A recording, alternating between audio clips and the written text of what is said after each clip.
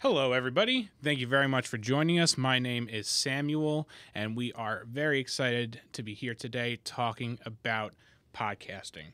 Now, podcasters have been using Zoom gear for years, and we have loved watching them adopt all of the recorders we had made for musicians and audio for video, videographers, sound design, but adopting them for their podcasting needs. But in the last year, we have released some recorders and accessories specifically designed for podcasters with those little features that only podcasters require. So to help me talk about gear and talk about podcasting in general, I have a very special guest joining me today, Ming Chen.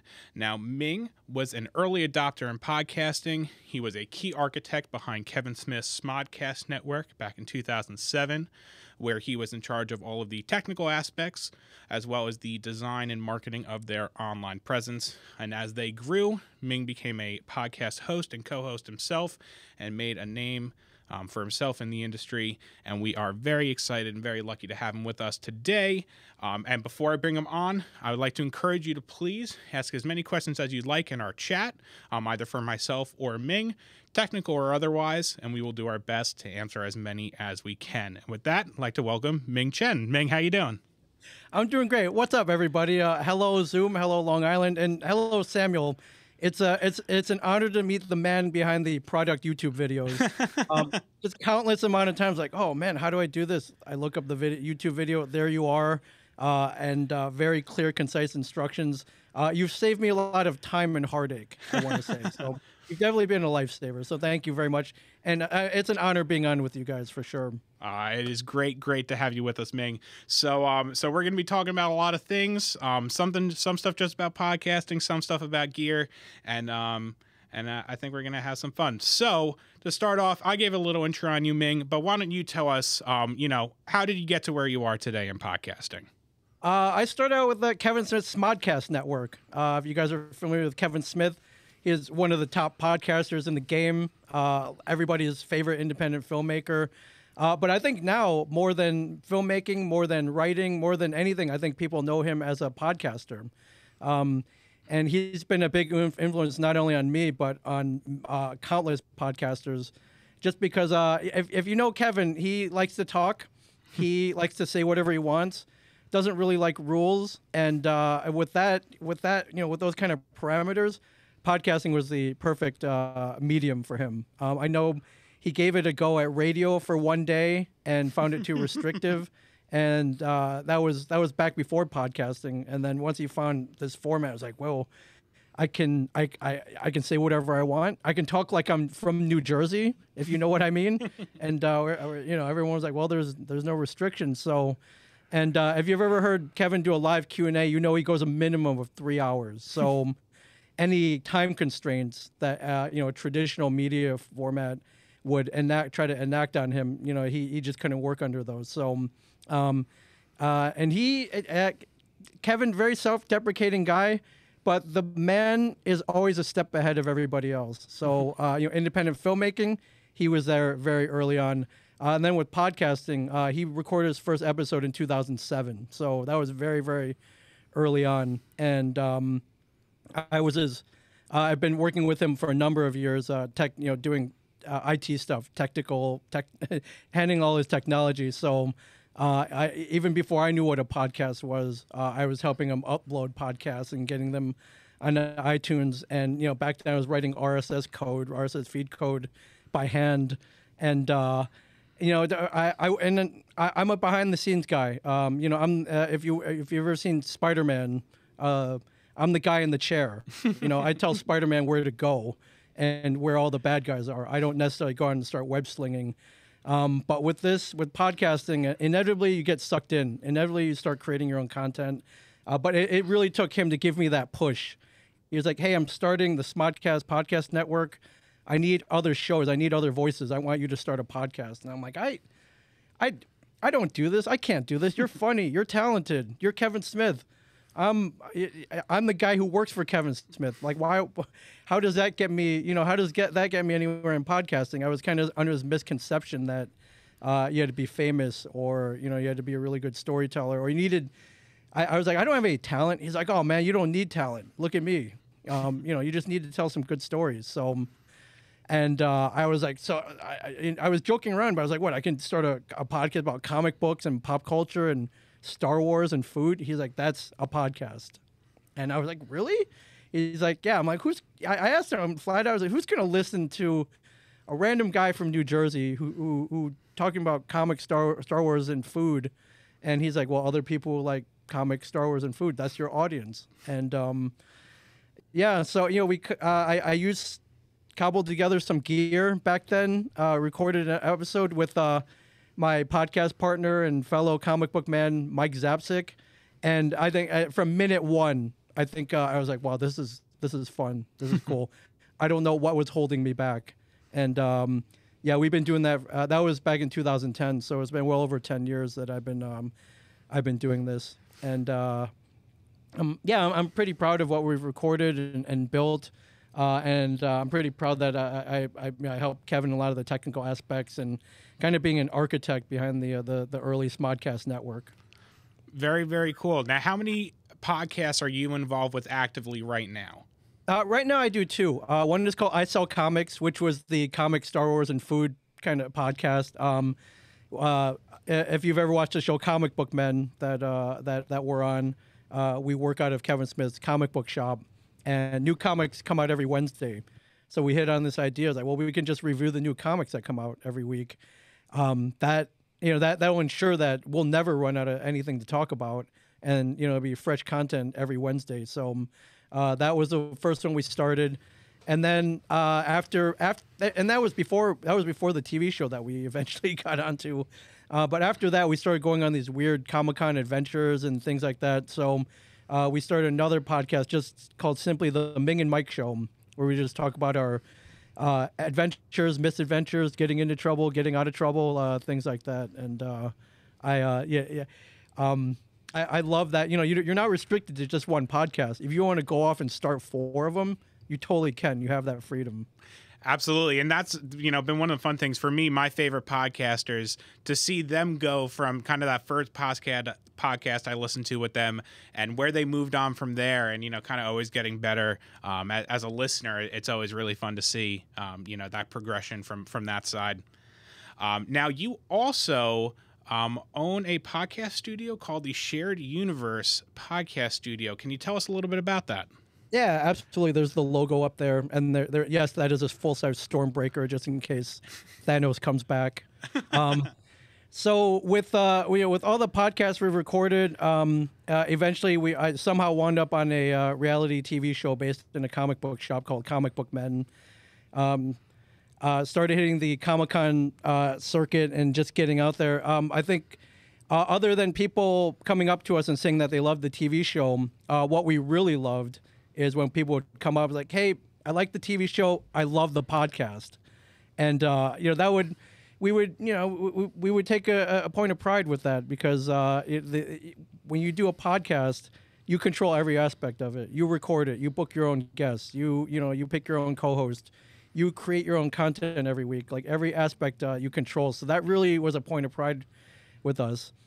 Inevitably, though, the next question, next thing that they would say after, hey, I love your podcast is, you guys sound like you're having so much fun. How do we create a podcast? And how do we do it? How do we podcast? And I'm like, okay, I can tell you in 10 minutes, I guess. And a lot of that, like step one would be like, okay, go buy a Zoom recorder or some piece of, like, yeah, no joke. It'd be, buy a Zoom recorder and some microphones. And that would kind of be their 10-minute lesson. But I was like, I truly wanted to, we'd always joked around about opening some kind of like a classroom or studio where we could sit down with people who really wanted to podcast for an hour or two and just tell them everything that we learned so they wouldn't have to make the same mistakes that we did and they could be up and running by the time we were finished. So it was an idea we had kicked around, and then one day we just kind of decided to do it. And we got some cheap office space, moved all our gear in there, we had a poker table that we would play Texas Hold'em on. That became our podcast studio table, and we opened up a Shared Universe Podcast Studio. So yeah, what we do here is we help people create and launch podcasts. We teach classes, whether you're a beginner or you're experienced. We're here to answer all of your questions. And the the goal is if you come here and you take a class, the goal is to hopefully have you come here and record every week. So, I think the things that hold people back are, one, the technical knowledge, and two, the gear. It's a lot to go through. It's a lot to learn about or consume, and we want to just take care of that for everybody so they can concentrate on just coming in and creating awesome podcasts. And I think that's one of the cool things, especially in the last few years. And I know we've been a part of that, trying to make recorders that are easier to use for podcasters. But I think the equipment has kind of caught up to make it, a little bit easier to learn that technical side of things, and give you, and even those that know it, more freedom to focus on the creative, which is really what matters in a podcast. Yeah, I'm a proud Zoom creator for sure. So I love that you guys have blended both worlds, and Zoom creator, Zoom creator. It's great. So let's kind of transition into talking about gear. And okay. So I want to ask you, what was the last podcast episode you recorded, and what gear did you use to record it? So I actually recorded 2 podcasts this morning. One was for the local Chamber of Commerce, they've been coming in every 2 weeks, and the Chamber of Commerce's goal is to bring awareness to all the businesses in their chamber. So every 2 weeks they bring in a new business.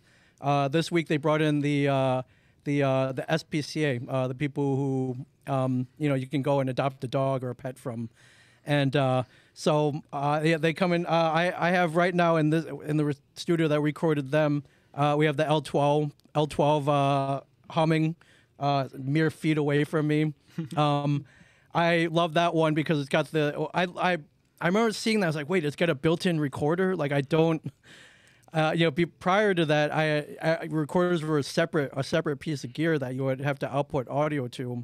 And for that purpose, we either use an H4, H5, or H6 to do the recording. And with it built in, that became the trump card right there. So, and a lot of people were like, the L12, you got so many inputs on that, for a podcast. Do you really need that many?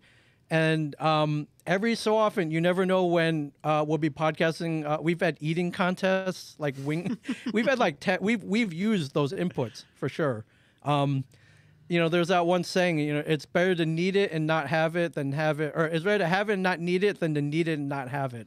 And that's where the L12 comes in. So that was the first podcast we did.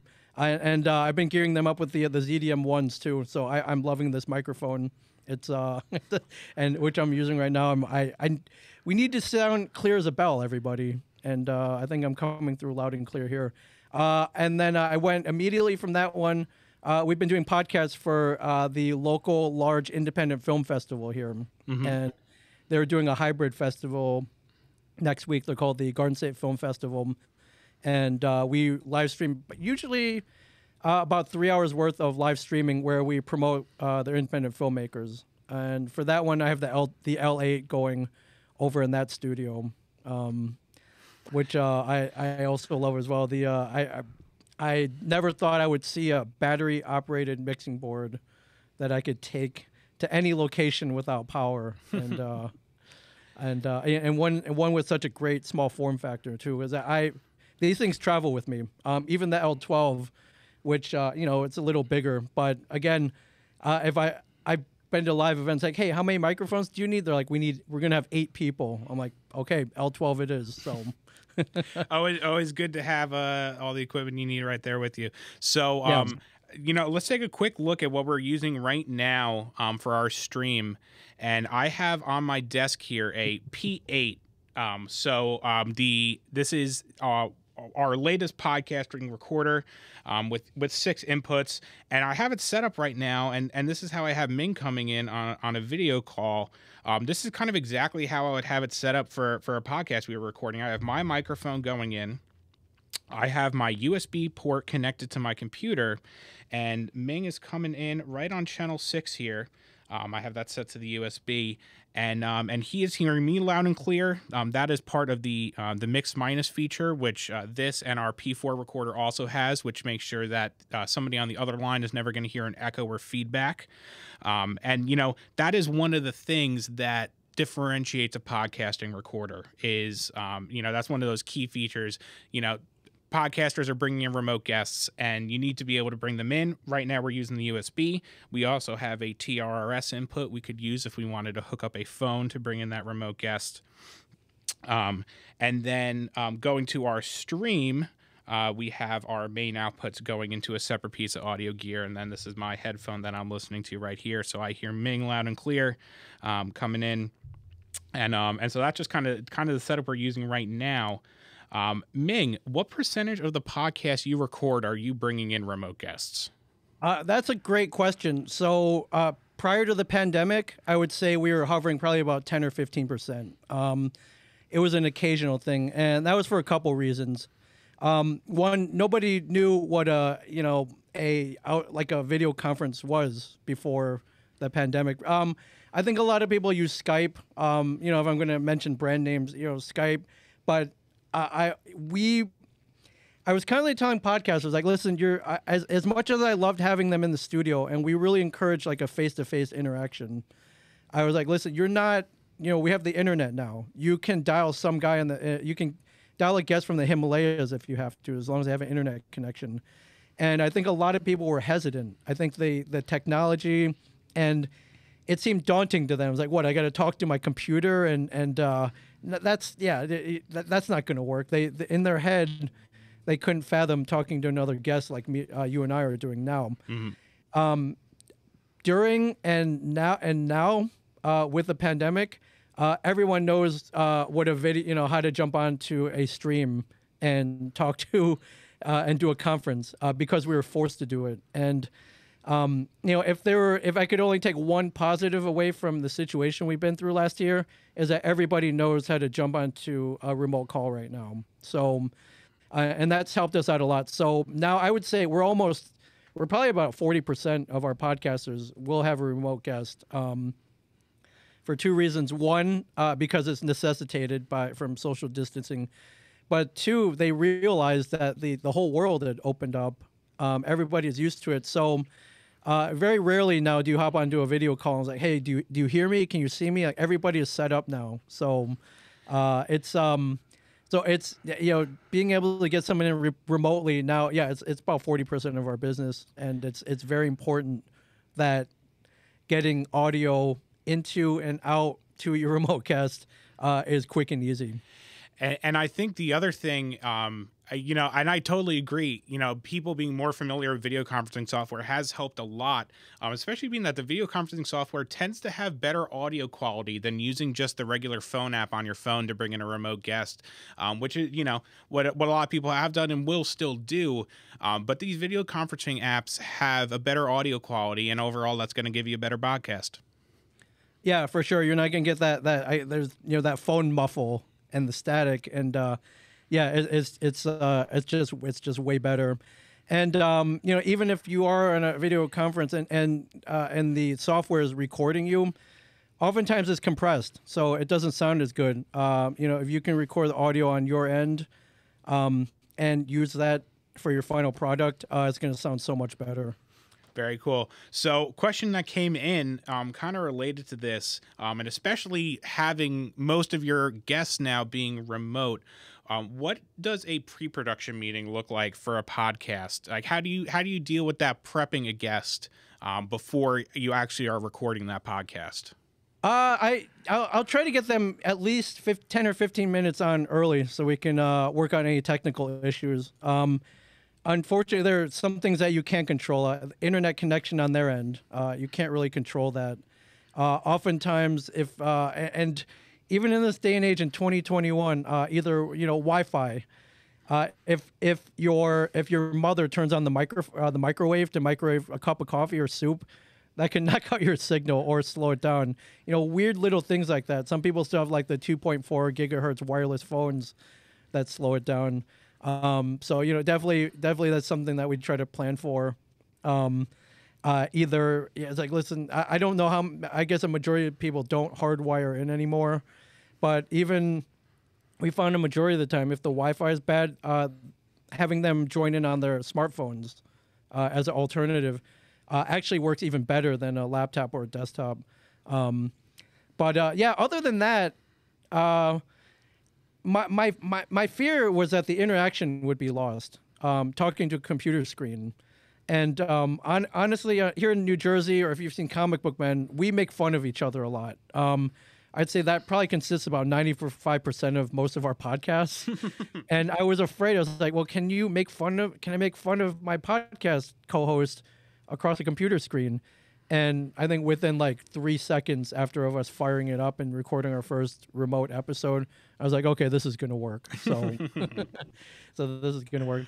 Yeah. Other than that, we don't do a ton of prep. We check connections, check camera, check audio, obviously.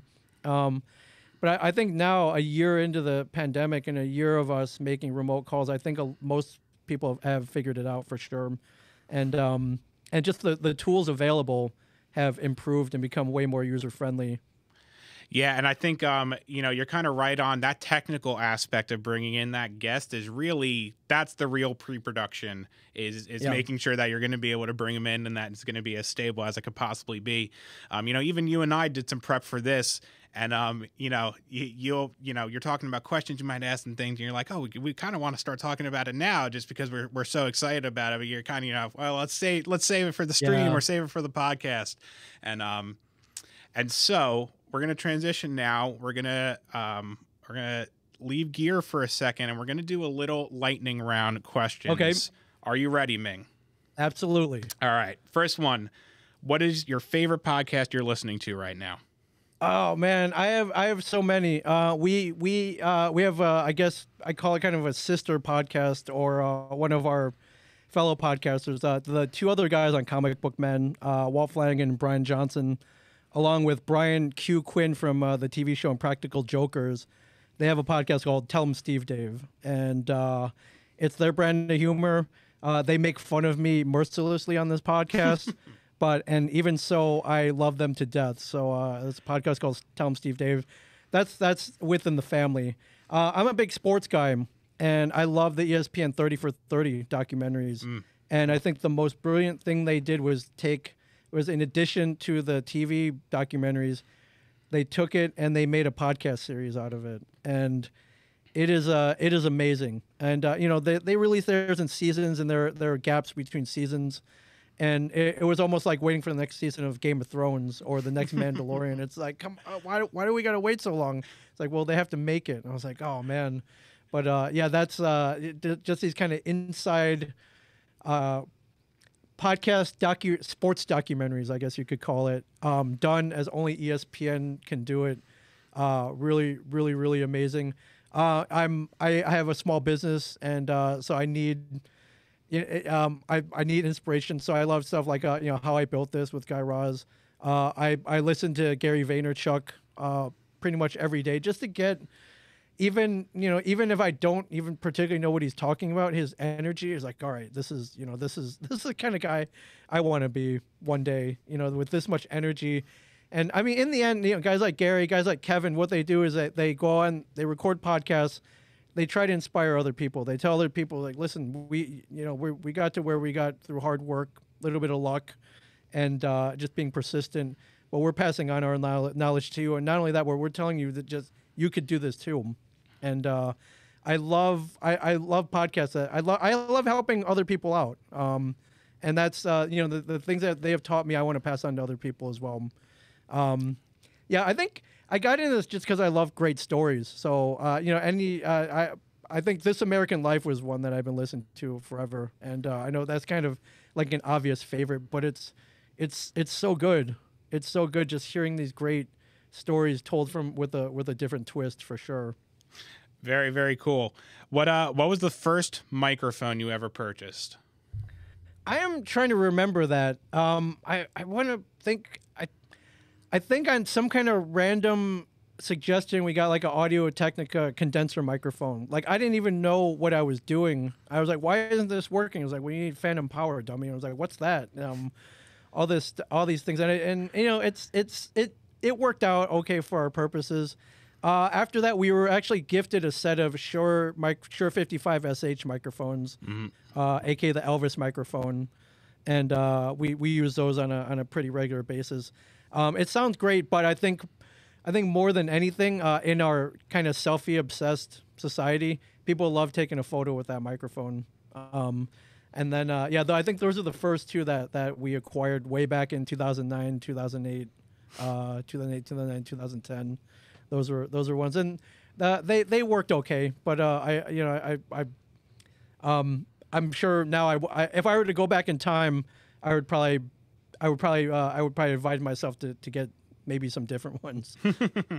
So, what was the longest podcast you've ever recorded? That's a great question. I've been known to go on some marathons, either different podcasts all in one day. I think I did 5 different shows in one day.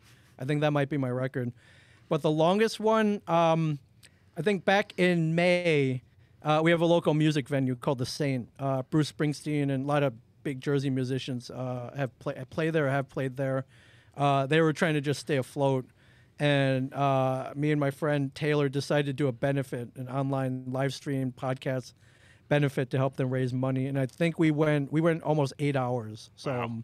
Yeah, that was cool though. We brought in other remote musicians to play live. We had some pre-recorded, but a lot of them wanted to do it live. And we had planned on maybe going for 4, but that stretched out to 8. That we were having so much fun. Very cool. What is your favorite comic book? That's a great question. Man, they say that's like asking what who your favorite kid is or what's your favorite Star Wars character. That's a tough question. I'm gonna have to go with Avengers number 214, and that one's purely sentimental because it was the first comic book that I ever got. When I was in first grade, one of my fellow classmates handed me that copy, that issue, and I had never seen anything like that before. I knew what comics were. I knew who Batman and Superman and Wonder Woman were, but I don't think I had ever really touched a comic book up until that point. Up until then, it was, it was Jack and Jill Go Up the Hill. It was things that they would hand little kids to read, small little books. But when someone gives you a copy of the Avengers and there's a picture on the cover of Ghost Rider fighting Iron Man on the foreground, in the background you see Captain America and Tigra, just in the, and you're 6 years old, you're like, whoa, what is this? I can't comprehend this. My mind can't process this. So I read that thing cover to cover, every page, every panel, every word, every ad for whoopee cushions, and get 100 army men for an X-ray specs. There were ads in there for the local the Saturday morning cartoons at the time. I consumed that thing cover to cover, and that's definitely.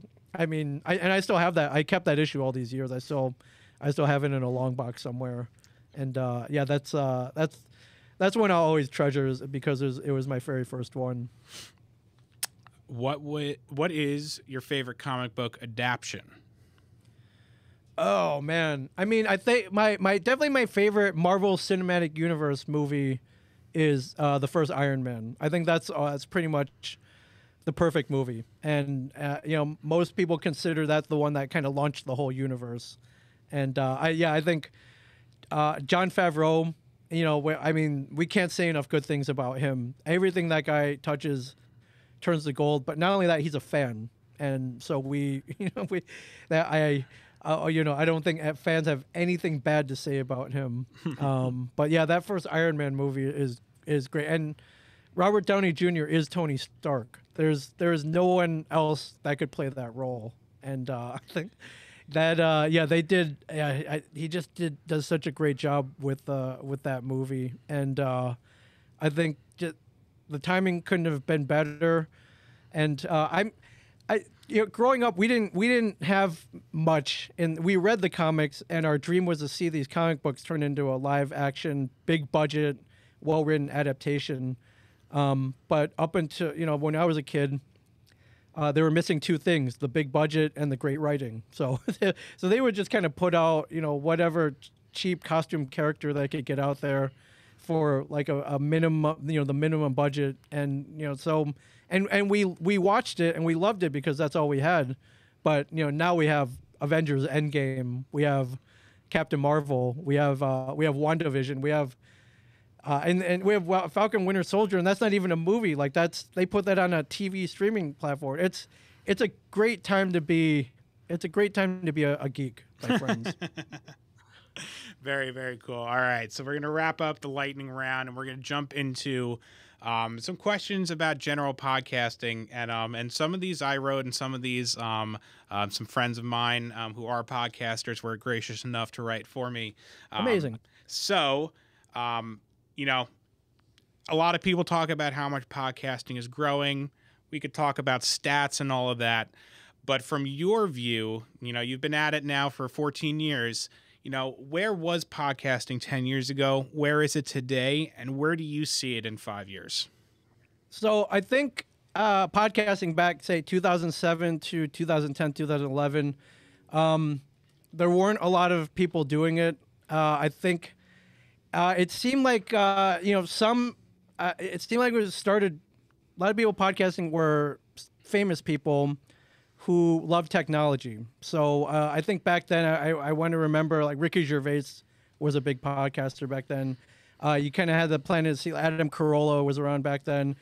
Some of the early Joe Rogan, and then you had Kevin, and the and people would listen to them, but I don't think people ever considered creating back then. And I love doing this. I love being early to everything, and I had a feeling it was going to become easier to do and more accessible to everybody. I just didn't know when. I went through many steps to to get each and every episode out. I had to learn and make a lot of mistakes along the way. I think probably back then, though, the biggest question was, what is a podcast? Podcasting, what is that? And it was tough to explain. I was like, all right, it's kind of like internet radio, but not really. It's, and I hated using the word radio too, because it's not radio. It's not really broadcast across radio waves. You put it on and it's accessible to the whole world. I was trying to convey this to everybody. I think back then it almost felt like pirate radio to me back then, although it was legal. But I felt it was, I felt it was more like very underground, and the people who listened to it kind of jumped through a couple hoops to get to it. So I think I really love that aspect, because I'm a huge fan of the Christian Slater movie from 1990, Pump Up the Volume. That movie influenced a lot of the things we do here. So, going on though, I think. Maybe about 2013 on, that's when we started getting the questions like, hey, how do I do this? What do I do? What do I need to buy? How do I upload this? How do I get this onto like a distribution service?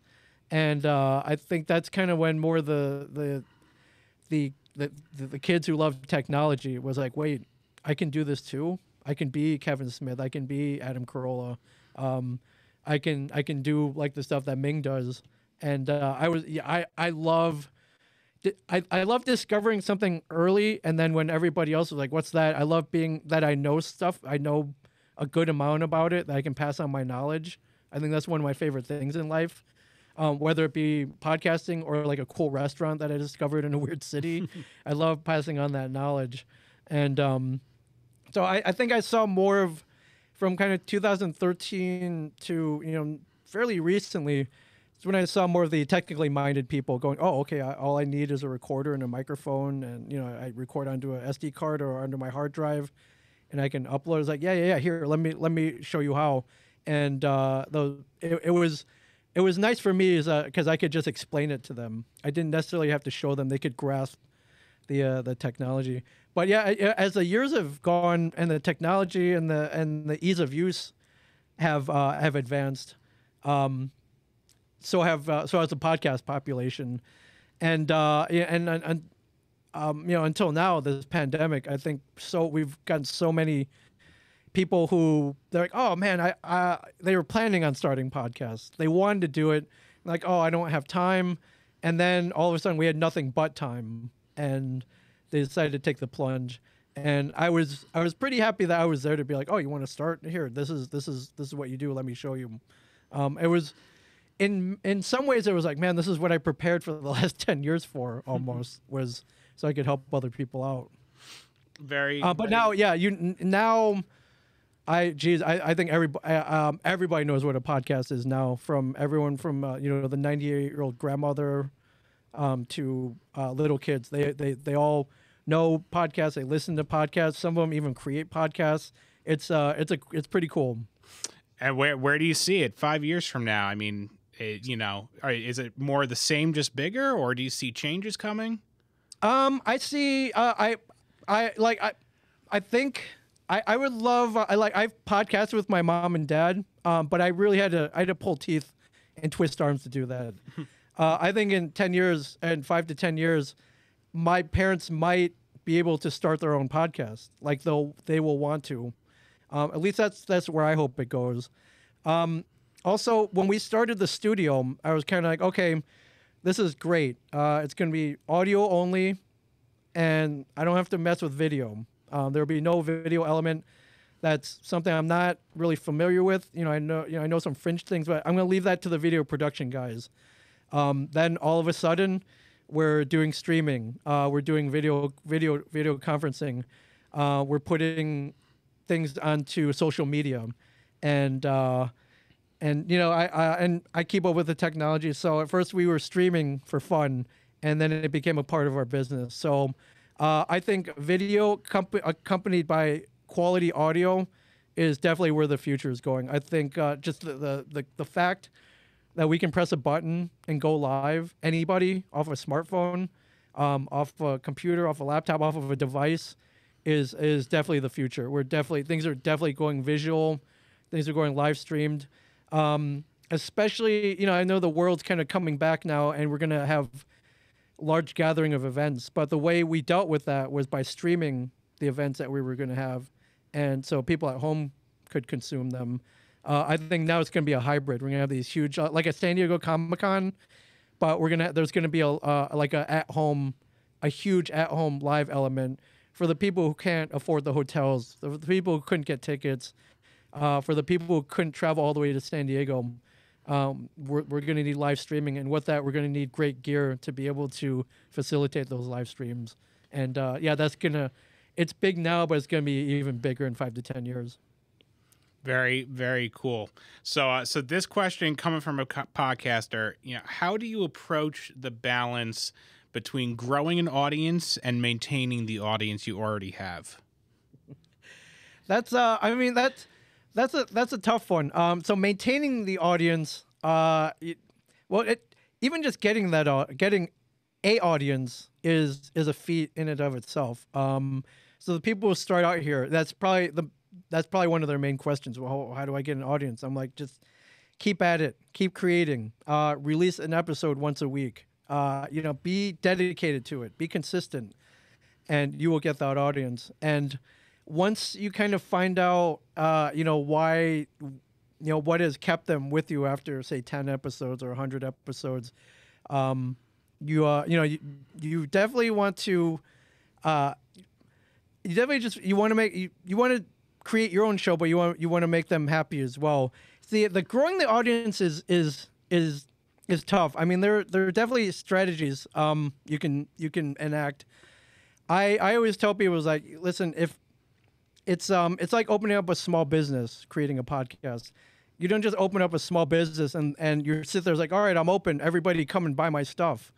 You got to tell people that you're there. So we have at our disposal, one of the ultimate marketing tools, and they're free. So we have social media. We have Facebook, Twitter, Instagram, TikTok, Snapchat. A multitude of things that people, you've probably got followers already, and that you need to tell people that you've released a new episode, that you've that you have a podcast. You need to tell people that you're there. And there's so many strategies that throw up a little clip on your Instagram stories. Post a photo of you and the last person that you podcasted with.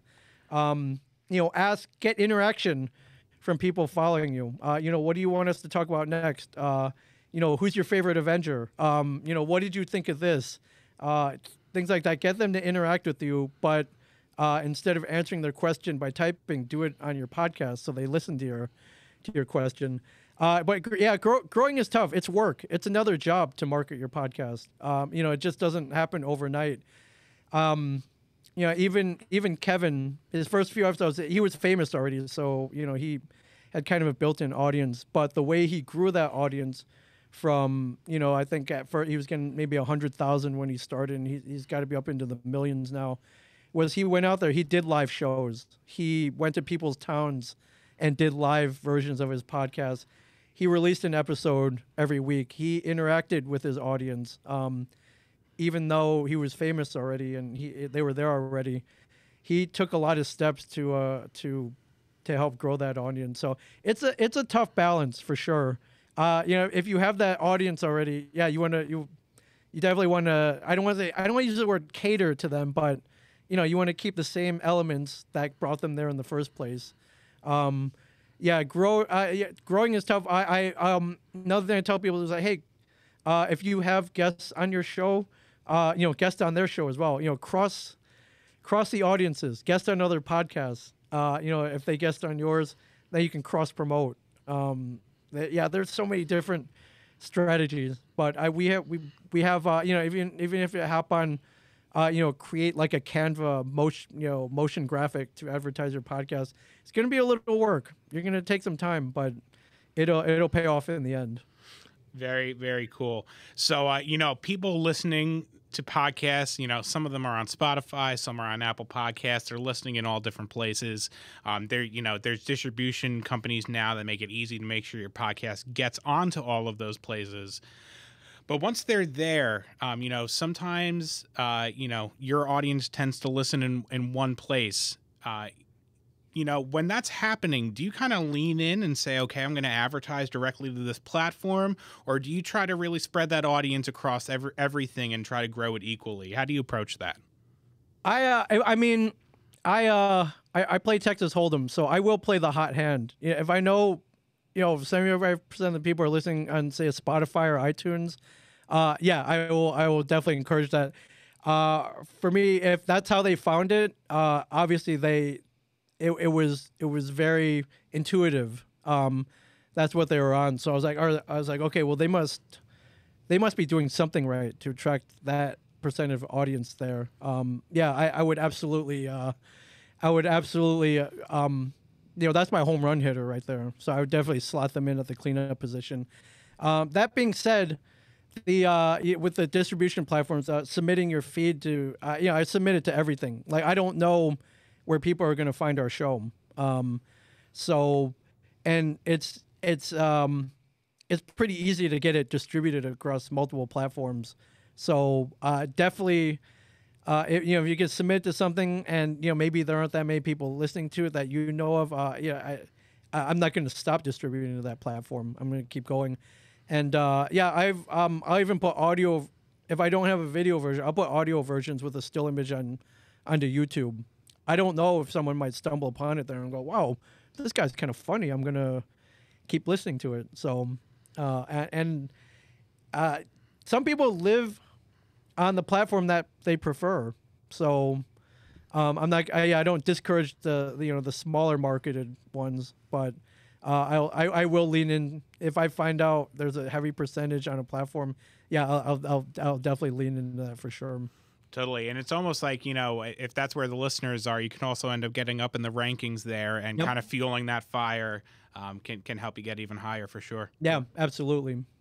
So off podcast for a second, somebody sent in this question and I'd like to know this too. Okay. You do these open box videos and, how did that evolve? Is that something you always did? Like where did that start?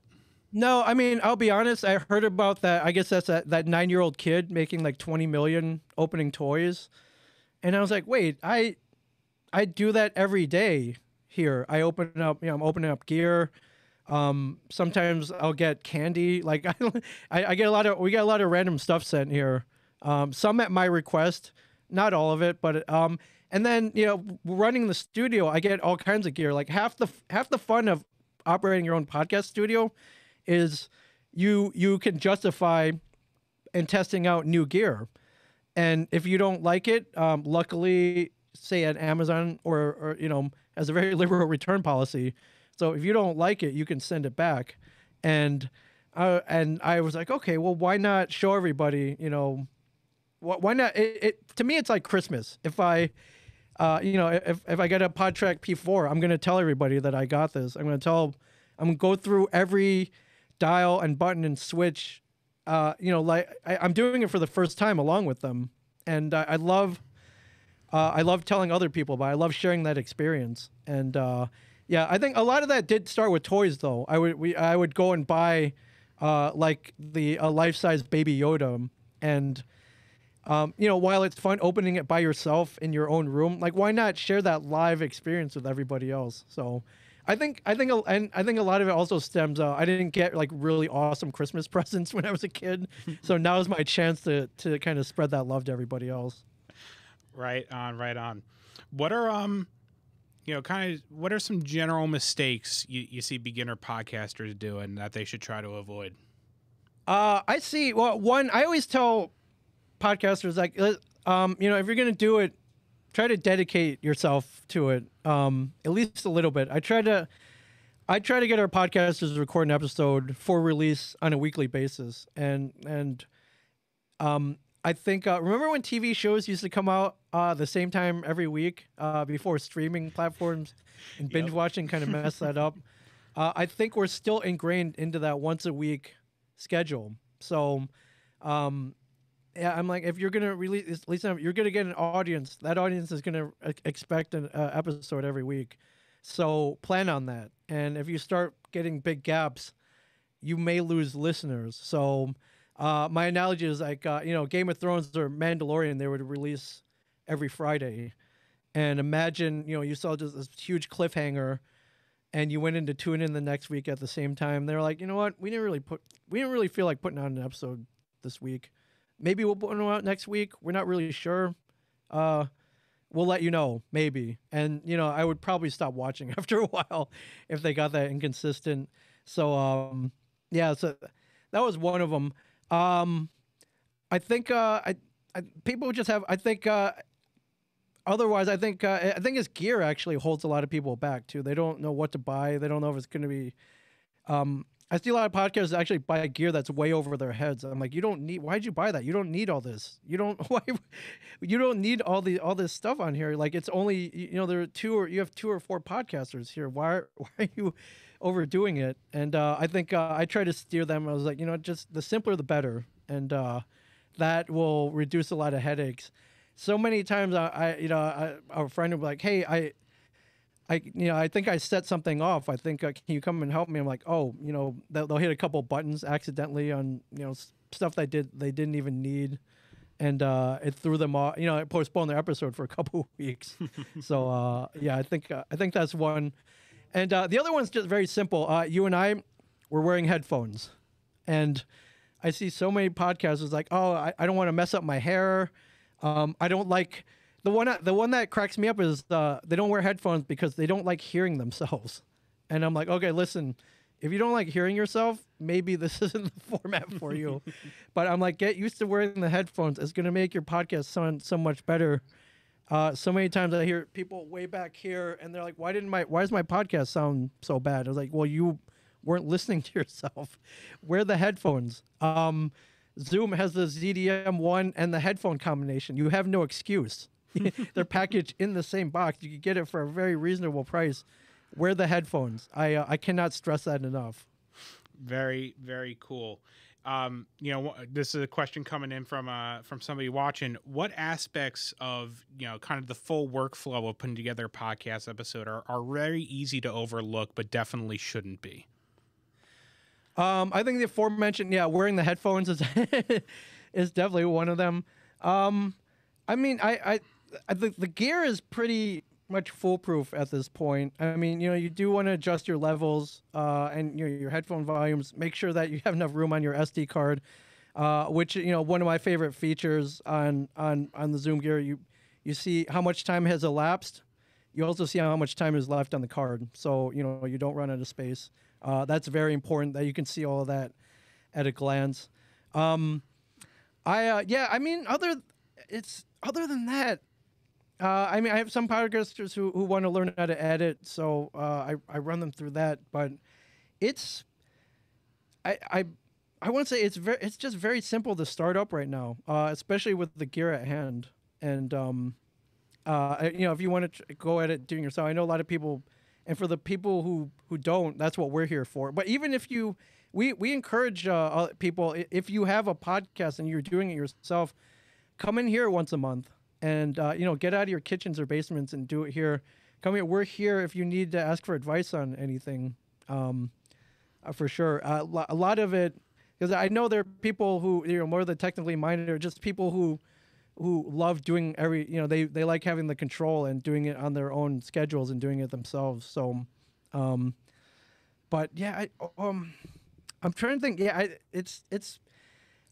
I try to tell people, it's not rocket science. Like I think just the preparation. I think your content is what your creation style is the thing that you want to focus on. And for every one of my podcasts, I try to, I come up with what I want to talk about. I will do preparation. I record once a week, so I have that week to prepare for the next episode. I used to write everything down by hand. The notes of things I wanted to talk about. I've since moved to a digital format. That way I can send notes to whoever I'm podcasting with as well. But, and they're not complicated notes. I have bullet points, like talk about the Super Bowl, talk about the new Popeyes spicy fried chicken sandwich, things like that. Talk about your recent trip to Chicago. And they're very simple notes, but I love having them at a glance. So I don't forget. I can't keep all that in my head. Very, very cool. This is another one coming in from somebody watching. How many podcast episodes have you recorded and lost due to technical failure? And second part to that, have you ever had a podcast that you recorded, you listened back, and you just decided to scrap it? That's a great question. So I'm very proud to say, thanks to some very good gear that I have, and I don't want to jinx myself, but in the 11, 12 plus years I've been doing this, I've lost one episode, and that was totally my fault. I can't blame the gear. It may have been due to a hard drive failure. That one I couldn't explain. But I've lost one episode, and I think that really says a lot to you guys for sure. That things like that help me sleep at night, and millions of podcasters around the world is that if you hit record, it's being recorded, and that definitely helps me sleep at night. Especially here at the studio, we can't lose episodes. It's the only thing we do here. To lose an episode, you're definitely going to lose that client, and you're going to get a bad reputation. So, if it didn't help me sleep well at night before I had the business, it definitely does now. That being said, like I will have a Zoom mixing board, but I'll have the audio backed up to another portable recorder if it's that important. If Kevin comes in here, we can't lose that episode. So I will have it backed up twice. And why not? I have them here. I have some XLR cables or audio cables. If you can back it up, if you have the gear, back it up. It's literally the press of a button.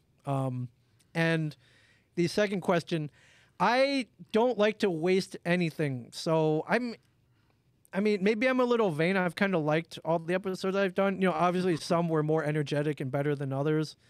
But I guess a great thing about podcasts, maybe if you do kind of have a mediocre episode, you can still put it up. And a lot of the times, what we have done this in the past, if we did release maybe an episode that wasn't so great, we'll record another episode making fun of that episode.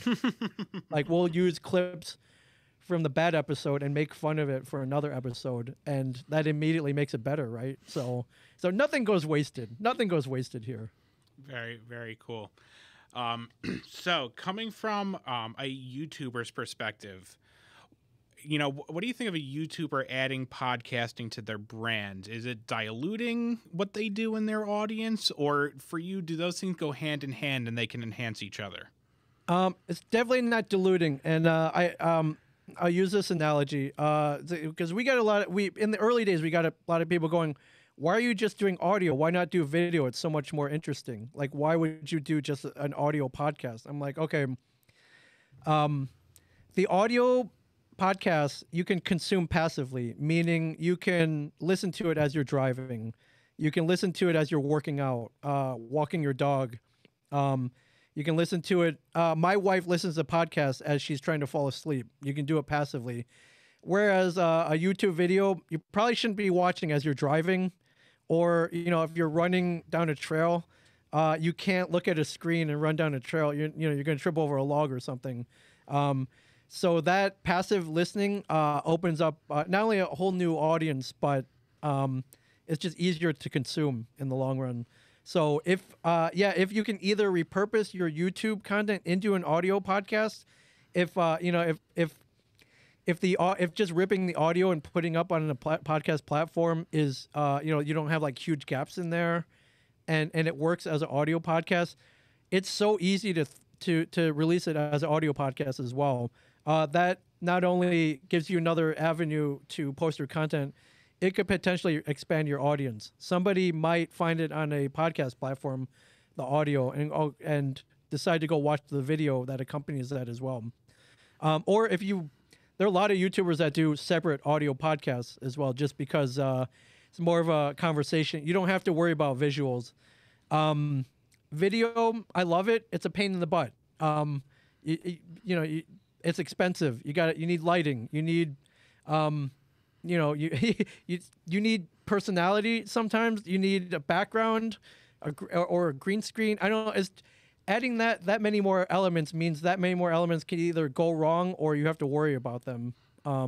Whereas audio, couple of these ZDM1 microphones, a recorder, and a co-host, bam, you got your audio podcast right there. It's just so much more easier, spontaneous, and you really don't have to set that much up. So I would, if you're only a YouTuber, I would encourage you either take that audio and release it on a podcast platform, or create or do a related audio podcast for sure. Very, very cool. So we got one last question for you before we wrap it up, coming in from somebody watching. Have you ever had a hot mic and said something embarrassing that you didn't mean to be heard? I'm trying to think if I have. We've had a couple of our podcasters do it a couple times. I try not to let that happen. Either, if we're going live, I always give them the warning. Like, listen, I'm about to hit the go live button.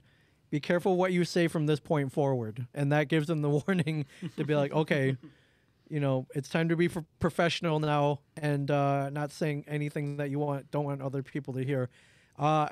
It does happen.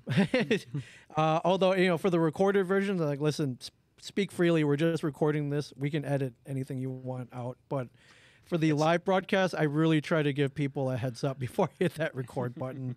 It is very important because you could get yourself in trouble. So if you are a streamer, yes, be careful that you've either muted your track or muted all tracks or turned all the sliders down, or just be careful what you say, and give everybody else that you're recording a heads up that you're going live. Very nice. I actually am going to ask one more question because it came in and I think it's great. What is the best way to include an episode that is off your normal topic or brand onto your podcast? Oh, man, that's a good question. There are a couple ways you could go about that. One, we'll just call it a bonus episode. So we may release it, say you release every Monday. Maybe we'll put that one out on Friday and call it a bonus episode. It's an episode that your audience wasn't expecting on that day anyways. And, you could record a quick introduction going, hey, we went a little off the rails on this episode, but I think we're giving it to you because we thought you would enjoy it. Let us know what you think. Get some feedback on it. It could spawn into another podcast for all you know. Your audience might enjoy it for sure. I think that might be the best way to do it. A lot of people right now are doing things like Patreons, or where the subscription service. You could you could even monetize it as a bonus episode. Throw it up on a service like Bandcamp, even. Maybe have people pay like 50 cents for it, or I think $1 is a minimum on there. So you might be able to monetize it even, or get it back that way.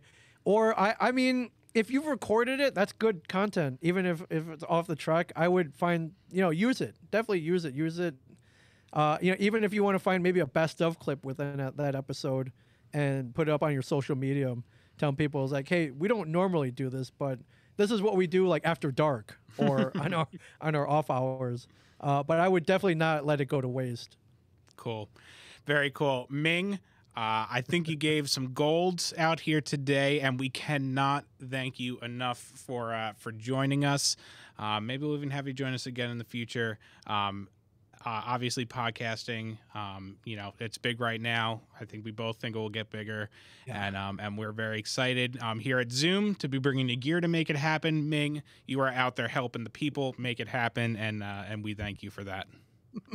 Thank you, guys. Again, thank you guys for helping me sleep better, but most importantly, thank you for helping us create here. It's just been a joy working with your products and your staff. And I hope our relationship continues forever. Very, very good. Everybody that tuned in, thank you so much for joining us. You can always reach out to us if you have any questions about podcasting. We are always here to help. And good luck and enjoy creating.